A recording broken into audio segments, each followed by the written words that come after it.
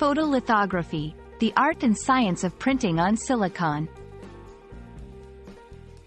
Hello, everyone. Welcome to our English language learning series. Today, we're diving into a fascinating topic, photolithography. This term is crucial in the world of electronics and technology, and understanding it can open doors to a deeper appreciation of how modern gadgets are made. Let's explore this term together and uncover its significance.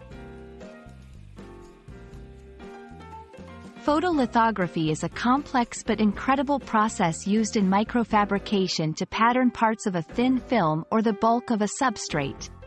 It uses light to transfer a geometric pattern from a photomask to a light-sensitive chemical photoresist on the substrate. A series of chemical treatments then either engraves the exposure pattern into the material or enables deposition of a new material in the desired pattern. This is essential in the creation of circuit boards and semiconductor devices.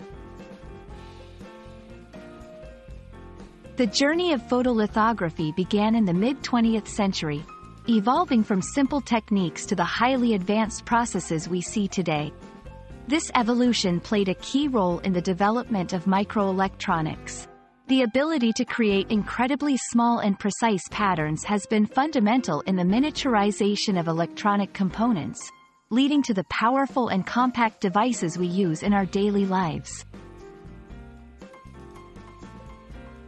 Photolithography is at the heart of making integrated circuits. These circuits are what power our computers, smartphones, and numerous other electronic devices. The technique has been refined over the years to create patterns on a nanometer scale, allowing for an astonishing amount of computing power to be packed into a tiny chip.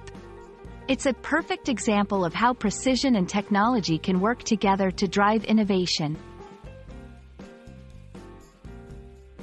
Let's break down the process. 1. Preparation. The surface of the substrate, usually a silicon wafer, is prepared. 2.